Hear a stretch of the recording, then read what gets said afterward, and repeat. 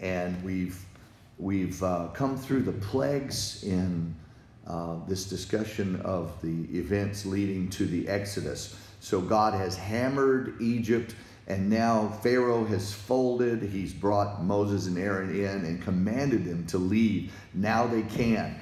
And this is consistent with the biblical presentation of authority. They can only go when Pharaoh, wicked, godless Pharaoh, says they can go. And that's an interesting commentary on authority from a biblical perspective. And God uses authority, and all authority is of God. So that's a really important conversation to have. But at any rate, you see it clearly in this story. They can't go until Pharaoh says they can go. And now he's going to repent. He's going to recant and come after them. But in the moment, the crushing pressure of the plagues, the pressure of the people, and now the death of the firstborn, and they are just decimated. And so Pharaoh orders them out. The people are giving the Jews money to just get them out of here, gold and silver and precious jewels, and they rise up and they are led out by this tower of cloud and fire, and they're on their way to the Red Sea. And as we mentioned last time, or in the scriptural reading, God didn't take them by the way of the Philistines because they were not ready for warfare. Although it would have been about an 11-day journey, he takes them the long trip down to Sinai because he's going to give them the law, a constitution for their new country, their new nation. And the constitution is going to be the word of God. And it'll be their directive about morals and ethics and values and social customs and theological positions and the redemptive process of God that he's going to build into the very center of their encampment. And that's going to be a study that we'll take a good long look at here in just a little bit. But he gives all of them that. He gives them all of that by the word of God at Sinai. And they're going to be at Sinai for 2 years, learning how to be the people of God. They're going to be at Sinai learning how to build the tabernacle and all the gold and the silver and the planed wood for the floorboards. And I mean, they have to build the thing out of from scratch. And God gives them giftings in metallurgy and in goldsmithing and silversmithing. And it's amazing because those are the kinds of things. These guys have been bricklayers in Egypt for 400 years.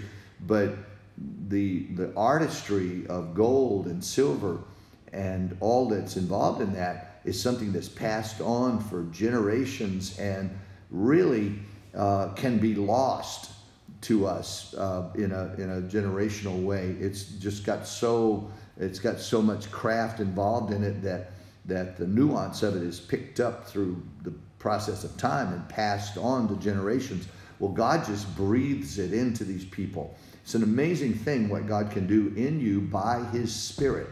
And he can breathe into you giftedness and wisdom and understanding and knowledge and, all the things that are listed as the gifts of the Spirit in the New Testament. So we left off chapter 13, and God leads them, goes before them in a pillar of cloud and fire, and he doesn't take it away. He's not going to take it away for 40 years until they enter in to the land of promise.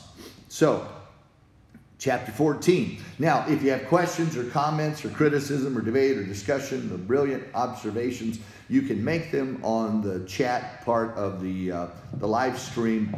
And also, if you have my number, you can send it to me by text. I'll be happy to stop for a minute and try to, as best I am able, to answer your question.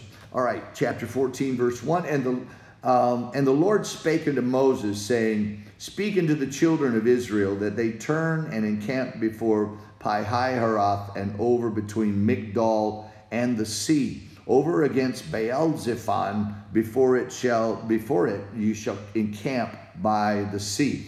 So these are rocky upthrusts. They are in literally between a rock and a hard place, and between the proverbial devil and the deep blue sea. that's exactly where they are. And there's no turning around, and there's no turning back, and there's only one way to go. For Pharaoh will say of the children of Israel, they are entangled in the land, the wilderness has shut them in. And God's laying a trap for Pharaoh. And I will harden Pharaoh's heart. That's been one of the overarching themes here. Pharaoh already is godless and says in the beginning of the very first encounter, who is the Lord that I should obey him? I know not the Lord.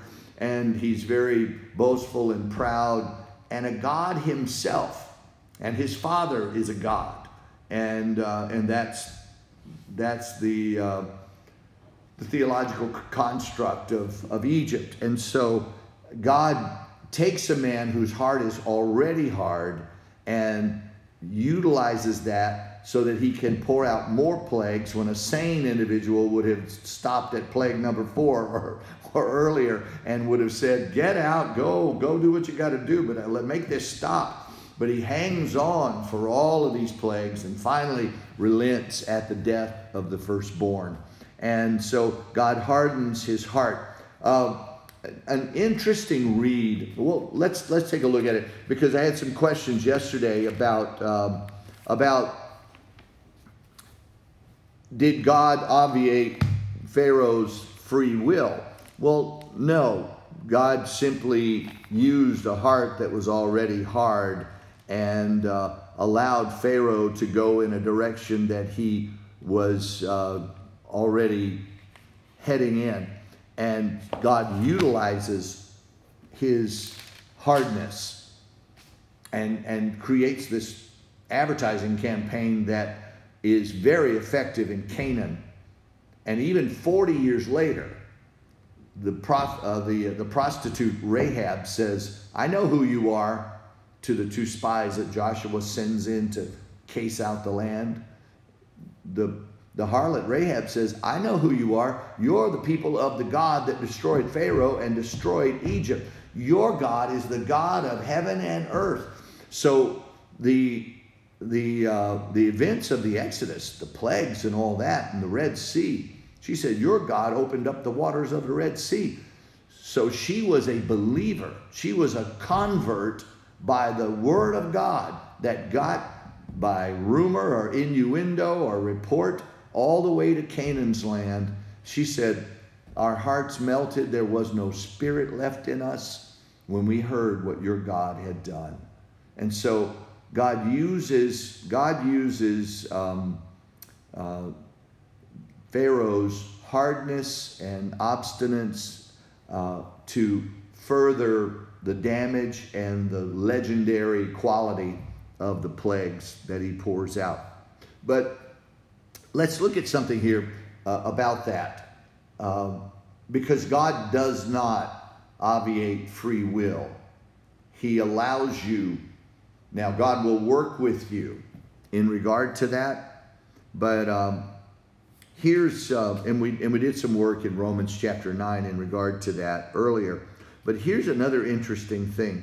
For therein, I'm in chapter 1 of Romans, verse 17. Romans 1 and 17. I guess I ought to read 16 because it's just so good. But 17. For therein is the righteousness of God revealed from faith to faith, as it is written, the just shall live by faith. For the wrath of God is revealed from heaven against all ungodliness and unrighteousness of men who hold the truth in unrighteousness, because that which may be known of God is manifest in them, for God hath showed it unto them. So everybody has access to God. Everybody on the face of the earth has access to God. God called Abraham out of Ur, a pagan land of Chaldeans, but Abraham had access to God. Because that which may be known of God is manifest in them, for God hath showed it unto them. How? For the invisible things of him from the creation of the world are clearly seen, being understood by the things that are made. The natural creation speaks of God. The creation speaks of the Creator. Even his eternal power and Godhead. You can know God through nature and through the things that are made, even his eternal power and Godhead, so that they are without excuse. God just simply says, I've painted it across the heavens. I've built it in. The resurrection is preached every morning when the sun rises, every springtime when the heat and the new life and the eruption of life happens in the springtime, and the deadness of winter is overthrown. God is preaching resurrection. And so in the biblical phrase, does not nature itself teach you? And so this is an overarching theme. God communicates very specifically by his word, but his word is the undergirding spiritual foundation of everything that is, because everything came forth by the word, and the word came forth by the Spirit of God. So everything around you is infused with spirit and infused with word. And everything around us preaches to us.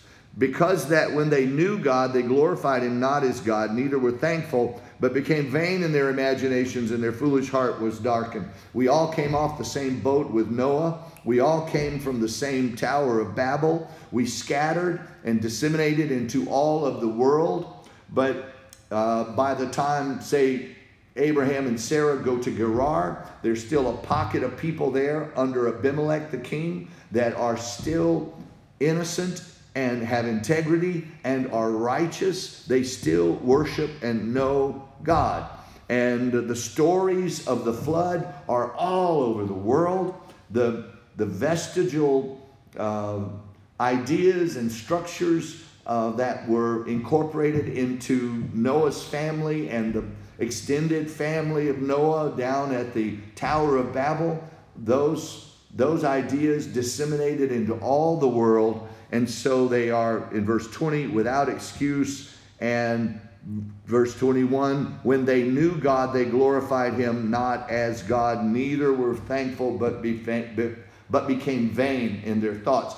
And as they scattered away, they decided, they chose to focus on other things and not on God, professing themselves to be, their foolish heart was darkened, professing themselves to be wise, they became fools, and changed the glory of the uncorruptible God into an image made like unto corruptible man, to birds, four-footed beasts, creeping things. This is an overview of I would say the progress of humanity, but the decline, the spiritual decline of humanity from Noah all the way to present time, biblical time. Wherefore God gave them up. They got all off into idolatry and worshiping other things, lost their minds. God gave them up to uncleanness. God let them go into uncleanness through the lust of their own hearts, to dishonor their own bodies between themselves, who changed the truth of God into a lie. They had the truth of God, they knew the truth of God, and then generationally they changed the truth of God into a lie, and worshiped and served the creature more than the Creator, who is blessed forever. Mankind worships mankind. And, well, yeah, yay! Football stars, basketball stars, political stars, Hollywood icons. What are those? Those are points of worship. And what do? They gather in cathedrals, they gather in great stadiums, and they clap and they wave their hands and they lift their voice. And if you go and inspect the tutorials about worship and praise in the book of Psalms and otherwise, you'll find that what they're doing in every one of those venues is worship. And they're worshiping the creature more than the Creator. And they'll go to church because they don't want to go to hell, maybe, but they really love their sports, and they love their country western band, and they love their rock and roll band, and they love their Hollywood icons, and oh, it's so and so, and You understand? You see how that works? They worship the creature more than the Creator, who's blessed forever. And for this cause, because they decided to walk out on God, God gave them up. God gives them up. God yields them. And we're talking about free moral agency and free will. And specifically in Pharaoh, did God obviate his free will? No, God gave him up.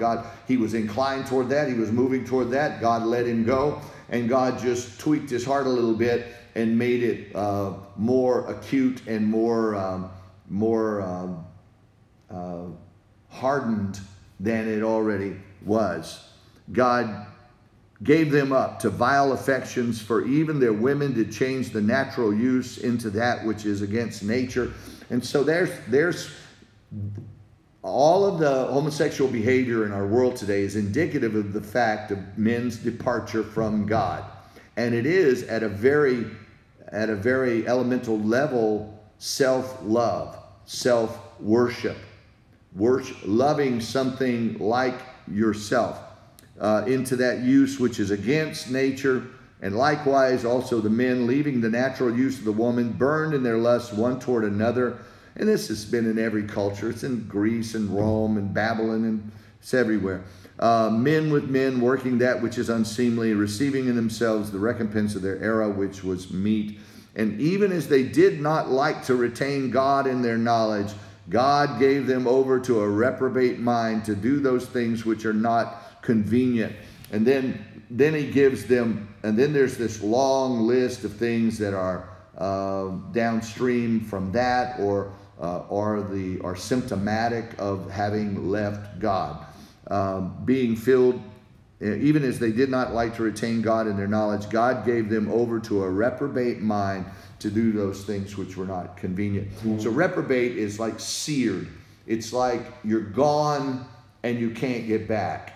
It's like you're gone and you're, oh, this is so wonderful, and I feel liberated, and I'm not under the conviction. I don't feel any conviction or condemnation about anything that I'm doing. If you look in the Word of God and you see a principle and you're working against that principle, but you don't feel any conviction or condemnation or any concern about that at all, you're taking your pulse and you are on the road to reprobation right then. It's a good time to camp out at an altar and try to get God to do some work in your mind and in your heart, because you're moving toward reprobation, which is apparently irreversible.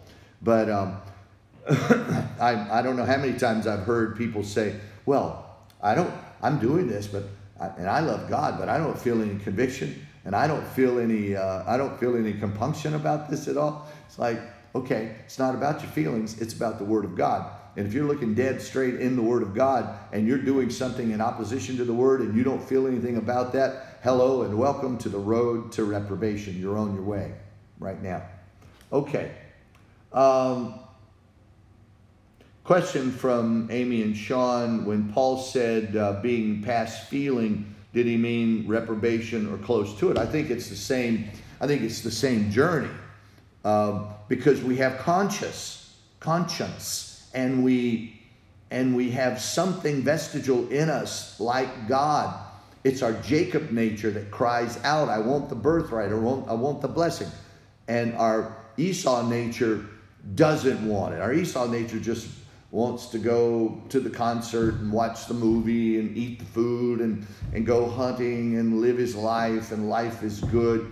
And you know, hey, there's so many wonderful things that you can enjoy in your world, but get it right with God first. Like the days of Noah, they were eating and drinking and marrying and giving in marriage until the day that the flood came and took them all away.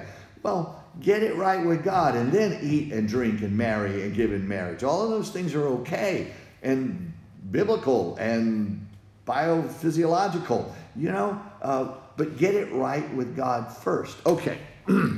All right. So I will harden Pharaoh's heart. I'm in 4 of 14. And he shall follow after them, and I will And I will be honored upon Pharaoh and upon all his host, that the Egyptians may know that I am the Lord. And they did so. And it was told the king of Egypt that the people fled, and the heart of Pharaoh and of his servants was turned against the people. And they said, why have we done this? What have we, that we have let Israel go from serving us? Well, it's a good question, because their whole economy now was built on this vast nation of slaves that they had. And economically and practically, they're looking at it, and Egypt is decimated and has to be rebuilt. And the Egyptians don't want to do that kind of work. And so they need these. And in a moment of time, like under the pressure of the plagues and in the horror of the death of his firstborn, in that moment, the fog lifts, the spirit that is on these people lifts off of them, and they see clearly. That happens in church all the time. People come to church, or people look in the Word of God, and they see what is true and what is real. But then they step out, back into their world, back on the job site, back in their home, back in their circle of friends, and they're like, I don't know what I was thinking. And the Spirit comes back down on them. It's like Jesus' story about the man who's delivered of a demon, and the demon goes out into dry places, and at some point decides, I'll go back to my house. And he comes back to his house and finds it swept and garnished. Like when you come to God, God starts cleaning you up. And man, living for God makes you look better, and living for God makes you cleaner and more organized and better, because the biblical construct covers every area of your life, and you just get better in every area when you come to live for God. Or you should, if you come in the biblical way, right? And so the demon comes back and says, man, I love what you've done with the place. And he brings 7 of his fellows, and the guy's latter state is worse than his first. And so you have to understand that in an encounter with God, sometimes the demonic oppression or the demonic confusion is lifted off of your life. But if you don't build on that and continue in that and find yourself a prayer life and a worship life and actively, proactively engage the things of God, those spirits will come back. And when they do, your vision changes back. Pharaoh says, why did we do that? Why did we let them go? Well, because look around, he destroyed you, and your kid's laying over in the corner dead. Well, that's why you let them go.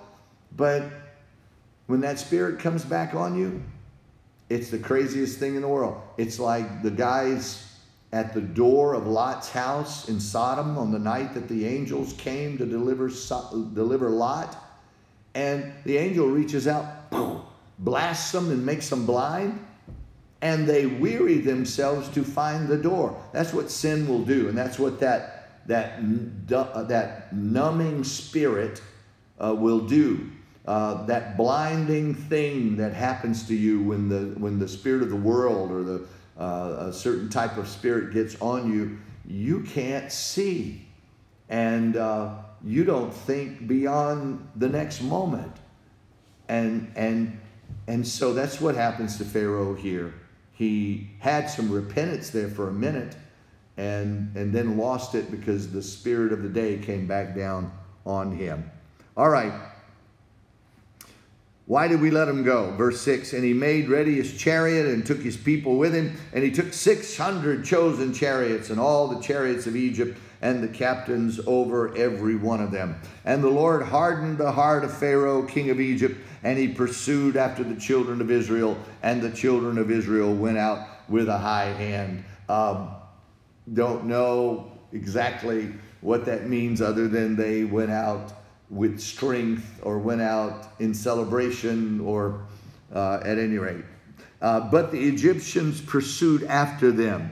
All the horses and chariots of Pharaoh, his horsemen, his army overtook them, encamping by the sea beside Pi-hahiroth and Baal-zephon. I wish you were here to read this. And see, when you're here physically in Bible study, I have you read and let you read all the difficult passages. And so we kind of have fun with that. But sadly, you're not here. But this is what happens when you leave Egypt, when you break out of the bondage, when you hear the word of God, the promise of liberty, and you say, I'm going to do that. I need to do that. Or you come under conviction, or the Spirit of God moves on you, and you say, I need to be a better person. I need to find God. I need to have answers for ultimate questions. I need to know where I'm going when I die.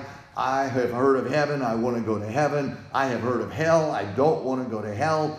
Just any number of ways of looking at this. But when you break out of Egypt and you're making your way into the plan of God, the promise of God, Egypt is going to pursue you. It's alive. It's real.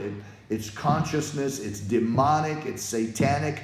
And you belong to him. And he wants you back. And if you think that you're just going to come and pray a prayer, I mean, even if you cross over tonight and you come to church and get the Holy Ghost, and get baptized in Jesus' name, you have the entry-level experience, but you don't have the framing to survive. And you will not survive unless you get the biblical framing. And so you have to diligently become a disciple. That's why Jesus built disciples. He walked with those guys for 3 years. And I mean, he wasn't with them 2 hours a week. He was with them 24 hours a day and taught them and drilled them and emulated and modeled for them. And so they had like this beyond doctoral level training in the things of God. And so you have to build yourself. It's not like, I got that done, put the card in your pocket and it's all okay. You've got to come out and build yourself and come under the framing of the constitution of the Word of God.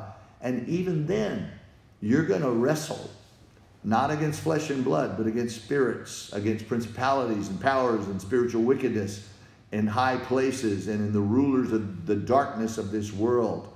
And you're going to wrestle against the vestigial Egyptian framing in your mind. You have to, Paul says, I beseech you therefore, brethren, chapter 12 of Romans, by the mercies of God, that you present your bodies a living sacrifice. Every day you need to get up on that altar. Every day you need to take your cross and make it real. And he said, and be ye transformed by the renewing of your mind. You've got to let God into you holistically. He's going to get into your mind. You have to learn new things, create a new knowledge base. He wants to get into your spirit. You have to have a prayer life and a worship life. And then he wants to get into your body. You've got to quit doing all the things you were doing that were Egyptian. And you have to start living in such a way that is pleasing to God. And so it's body, soul, which is mind, and spirit. And you come to God holistically. That it takes a while to learn all that. Now here Pharaoh is, he's pursuing Israel. Well, he's pursuing you too. And he's going to catch you and overcome you, but you have to build yourself and grow yourself. First thing you have to do is pass through the water. You need to get baptized. And the Egyptians pursued after them, all the horses, all the men. And verse 10, and when Pharaoh drew nigh, the children of Israel lifted up their eyes, and behold, the Egyptians marched after them, and they were sore afraid, and the children of Israel cried unto the Lord. So it's like, all right, I came to church, all right, I'm ready to live for God, all right, it's going to be beautiful. And then some of the ugly things from the past rear up their heads, or the old habits start kicking up sand and wanting to go back to Egypt, and you start having a struggle. And it's on. It's going to be a war. It's going to be a fight. And the Jews were sore afraid. And they said to Moses, because there were no graves in Egypt, hast thou taken us away to die in the wilderness? Wherefore hast thou dealt with us to carry us forth out of Egypt? And so their exuberance, their high hand business didn't last but for a few moments. And when they saw there was going to be a struggle, they began to say, we could have just died in Egypt. We're going to die out here. Were there no graves in Egypt?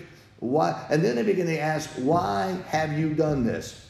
Well, you know, you really have to buy into this thing. And they have a slave mentality. And this is going to haunt them for the next 40 years. They're going to be singing this same song. Why did you bring us in this wilderness? Why did you bring us from... And they begin to venerate and lionize their experience in Egypt. You were slaves. You were getting beaten. You were working to build Pharaoh's treasure houses and all of that business. You had no dignity. You had no respect. You had no place of fulfillment of potential. You couldn't worship. You were not in the land of Abraham's promise. There were so many things wrong with that. And you really, when you come to this and you come to live for God, you really need to have that patriotic idea that we see in the early stages of the American Revolution. You need to be able to say, give me liberty or give me death. You really have to cross over. Life is not worth living unless I can live it on God's terms. And you just really need to have an attitude about that, because Pharaoh's coming after you and Egypt is down inside of you. And you're going to fold up like a house of cards if you don't have an attitude. So you really have to have attitude. Develop an attitude where I'm gonna do this. I'm gonna make my way out of Egypt. I'm gonna live for God and begin to buy into what God has said. But you have to exercise will, and you have to have attitude about this. Is not this the word that we told you in Egypt, saying, let us alone? I told you, don't bring you out. I'm telling you, this is a bad sign. This is a bad sign. Let us alone that we may serve the Egyptians. It'd been better for us to serve the Egyptians than we should die in the wilderness. Well, listen, I'm going to die trying. I'm going to die on the way out, but I'm not going to live another day in Egypt. That has to happen in your mind. I may die of the shakes, but I'm not going to live in that bottle anymore. I might die of withdrawal, but I'm not going to live by that needle anymore. I don't know how it's all going to work out, but I'm not going to live with the chaos in my home anymore. I'm coming out of Egypt. All right, and there's a million different ways that you can look at that, but you have to get on board, and you have to exercise will and embrace purpose. And Moses said unto the people, fear not, stand still, see the salvation of your Lord, that he will show you today. For the Egyptians whom you have seen today, you shall see them again no more forever. And so he's calming them, and he's encouraging them, and he's promoting the idea of God in their life. And they are like a wife who's decided to live for God, but the husband's coming after her, and he's kicking up dust, and he wants his wife back to go clubbing and dancing and drugging and drinking and carrying on and all of that. And she wants to look like biblical ladies look, and he wants her to look like a harlot, and she's getting pressure from him, and it's like, oh, I don't know if I can live for God. Well, you won't live for God. So you've got to really get a hard attitude about this and say, look, Jack, I'm going to live for God, and I'm not going to live like that anymore. And if you want deliverance, come on in, because living for God is going to be great. But don't you begin to sing, oh, I can't live without my man. I can't live without whatever his name is. You really have to throw him on the altar. I mean, literally throw him on the altar and say, I'm going to live for God. You do what you want to do. And that has to happen, because it starts with you. And you are only as effective in those primary relationships with husband or wife or children or vocation. You're only as effective in those relationships as you are sold out to the kingdom of God. And you've got to cross over. Or you'll start singing these songs, and you might go to church, but you won't ever be what God has called you to be unless you totally buy into this and you're ready to get out of Egypt. So Moses said, don't be afraid, stand still, you'll see the salvation of the Lord. The Egyptians that you've seen today, you won't see them again forever. The Lord shall fight for you, and you shall hold your peace. So that's what you need to know. You step out, you begin to live for God, God will show up. God will begin to fight for you. God will begin to make a way for you. So you have to, and that's what faith is. Your confidence in the word of God. And the Lord said unto Moses, wherefore criest thou unto me? Speak unto the children of Israel, that they go forward. So we kind of see there that Moses to the people is like, quit being afraid, stand up, God's going to show up. You won't see, these Egyptians are about to be destroyed here. But when God says, why criest thou unto me? You know Moses, when he turned away from the people, being all confident and bold and definitive and everything, he turned to God and he started crying to God. Oh God, what will we do? Look at this army that's coming up. And so God says, why are you crying to me? Speak to the children of Israel that they go forward. Well, there's Pharaoh behind, rocky walls on either side, and it's the ocean, it's the sea out in front of them. And he says, tell them to go forward. Well, this is really important because the kingdom of God goes forward. It always goes forward. It never stays static, and it never goes back. All right? So the kingdom of God always goes forward. So you always go forward. Faith to faith, path grows brighter. It's a growth, upward experience and trajectory, and that has to be the case with you. You can't stay where you are, and you can't build memorials to the past and live there, whether good or bad. You have to keep growing. And ultimately, we're leaving the whole world. We're getting a new body. We're going to heaven. And then, who knows what that's going to be like. And so, that's the mentality that we buy into. Tell them to go forward. There's an obstacle there, go forward. There's trouble there, go forward. God's going to meet you there, and God's going to be involved with it. But lift up thy rod and stretch out thy hand and over the sea and divide it. And the children of Israel shall go on dry ground through the midst of the sea. And behold, I will harden the heart of the Egyptians, and they will follow them. And I will get me honor upon Pharaoh and upon all his hosts, on his chariots, and on his horsemen. And the Egyptians shall know that I am the Lord, when I have gotten me honor upon Pharaoh and his chariots and his horsemen. Again, this is going to be the legend, the story in Egypt and among the people of God. And in the Psalms, they're going to be singing Moses and Miriam's song.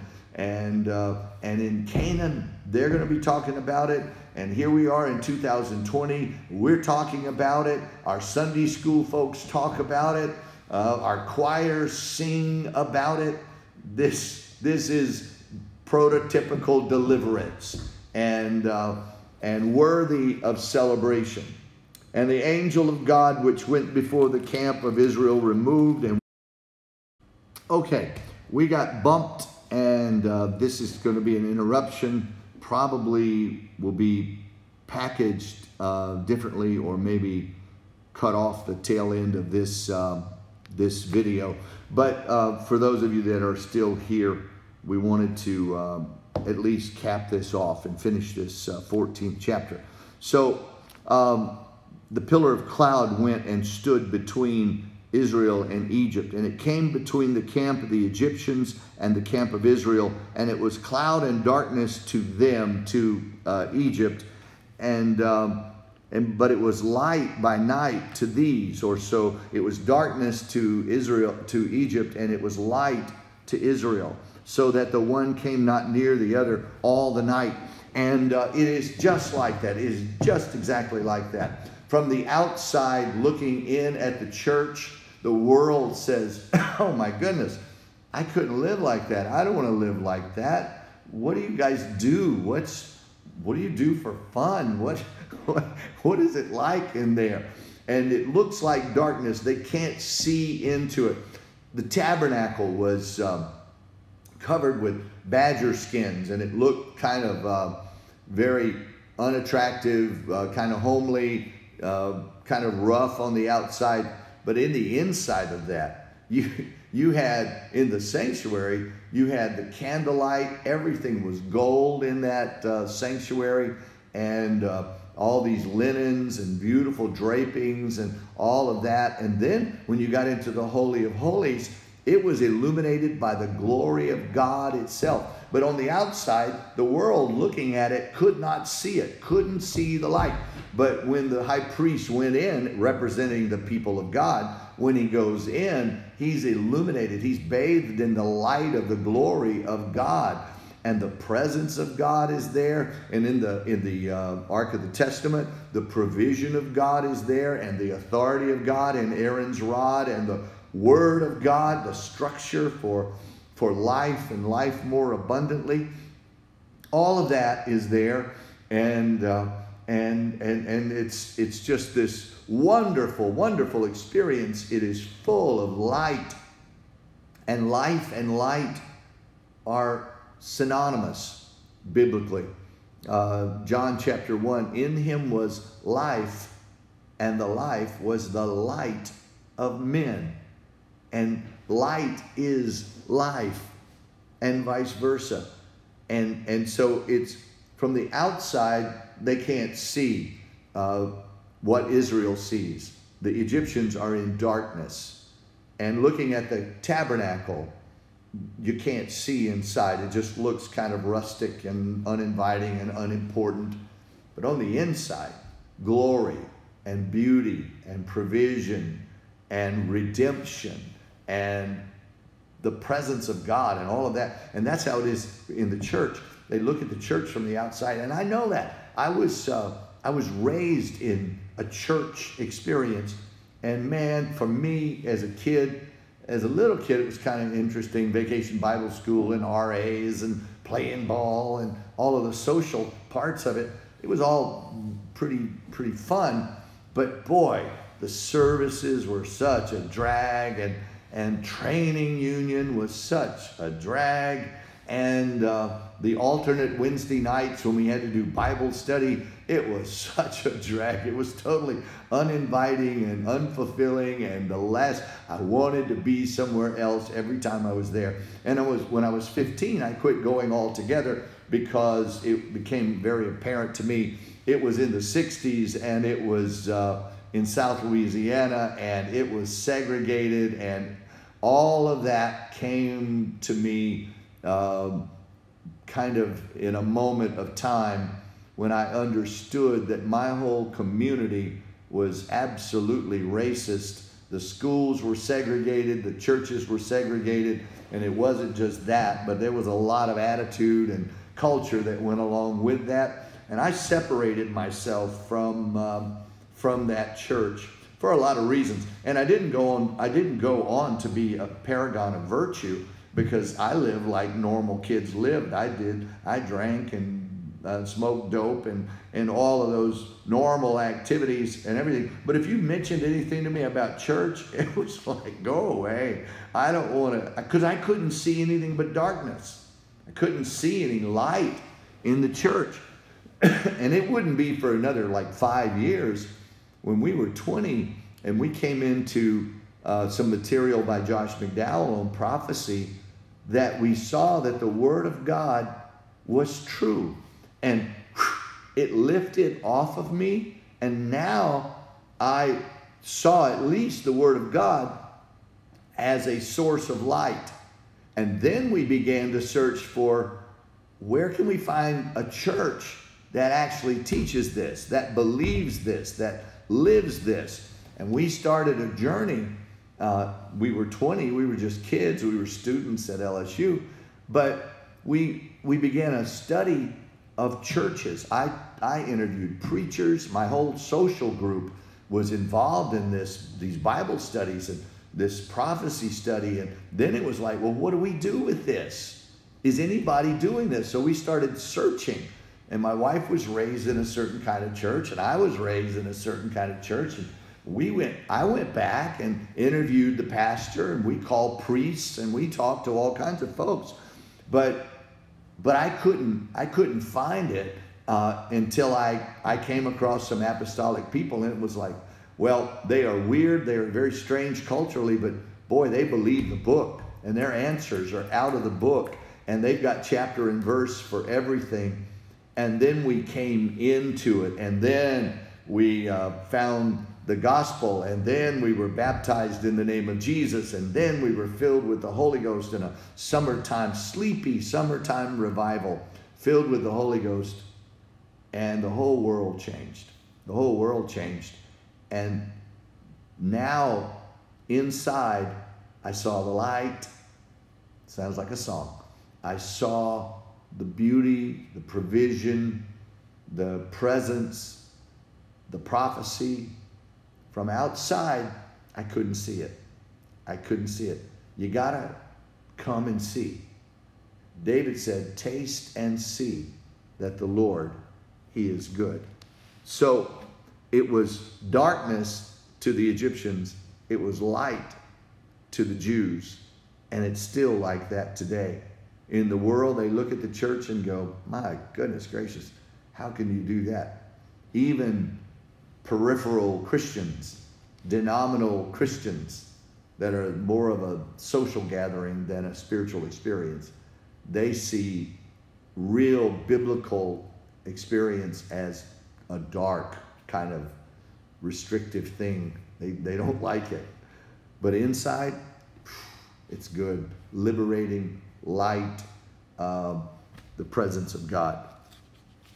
Verse 21, and Moses stretched out his hand over the sea, and the Lord caused the sea to go back by a strong east wind all that night, and made the sea dry land, and the waters were divided. And the children of Israel went into the midst of the sea upon dry ground, and the waters were a wall unto them on their right hand and on their left. And God is still our deliverer, and God still makes a way where there is no way, and God still is a wall of water on our right hand and on our left hand. And the Egyptians pursued and went in after them to the midst of the sea, even Pharaoh's horses, his chariots, his horsemen. And it came to pass that in the morning watch the Lord looked upon unto the host of the Egyptians through the pillar of fire and the cloud. God was in that thing. God was in that cloud. And the Lord troubled the host of the Egyptians and took off their chariot wheels. That is one of the funniest things in all the Word of God. God does some really interesting things, but some really funny things. These guys they're a great army. They're the most powerful army in the world. They've got the cool chariots and the slick horses and all the wonderful things. They've conquered nations with these things. They're chasing this band of ragtag Jews, these slaves, through this wall of water, and they are intrepid. They're brave. They're going into the sea too. They've got a wall of water on one side and on the other, and they're just blowing into their chargers, their horses. The manes are flying, and they look all stately and regal, and Pharaoh's out in front of them, and it's worthy of a Hollywood production, better than that. And they go, and God takes the wheels off their chariots. God takes the wheels off. And I don't know if it's an angel with a lug wrench. I don't know how God does that. I don't know how God shows up. But it's just so funny. God takes, and so then they're bottomed out, and now their fine chariot is not a chariot at all. It's a sled. It's a sled, and it's not on snow. And he's dragging them on sand, and that sand is eating through the bottom of that chariot, and they are moving slow, and they were this rapid cavalry moving so fast, and now he troubles them, takes the wheels off their chariots, so that they drave them heavily. What a phrase. And the Egyptians said, let us flee from the face of Israel, for the Lord fighteth for them against the Egyptian. And the Lord said unto Moses, stretch out thine hand over the sea, that the waters may come again upon the Egyptians and their chariots and their horsemen. And Moses stretched forth his hand over the sea, and the sea returned to its strength when the morning appeared, and the Egyptians fled against it. And the Lord overthrew the Egyptians in the midst of the sea. And the waters returned, covered the chariots, the horsemen, the host of Pharaoh, and came into the sea after them. There remained not so much as one of them. And when you leave Egypt, and you come to the waters of baptism, and Egypt is pursuing you, and the sin and the mistakes and the bad decisions and everything you've done is pursuing you, the waters close over them all. And everything you've ever been or ever done that wasn't like God gets covered up by the waters of baptism. Isn't it beautiful? But the children of Israel walked upon dry land in the midst of the sea, and the waters were a wall to them on their right hand and on their left. Thus the Lord saved Israel that day out of the hand of the Egyptians, and Israel saw the Egyptians dead upon the seashore. Your old life now is dead. Paul's teaching we are dead.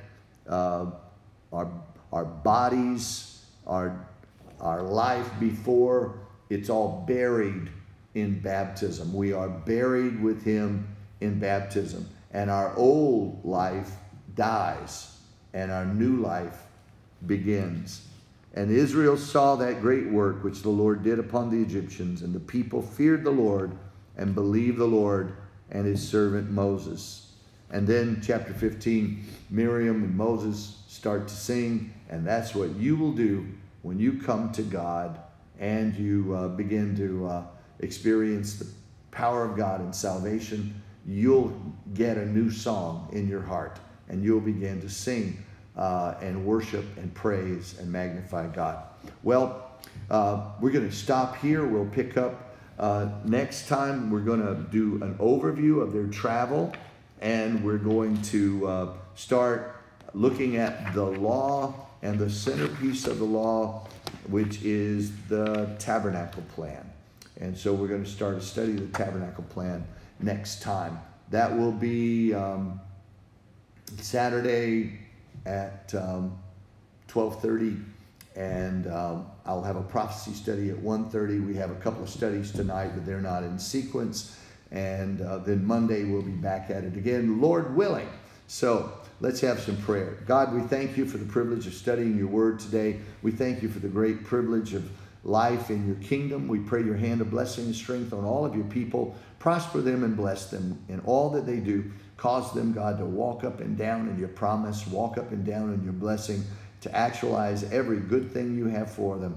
And we pray that you would do it in the name above every name, in Jesus' name. And everybody said amen.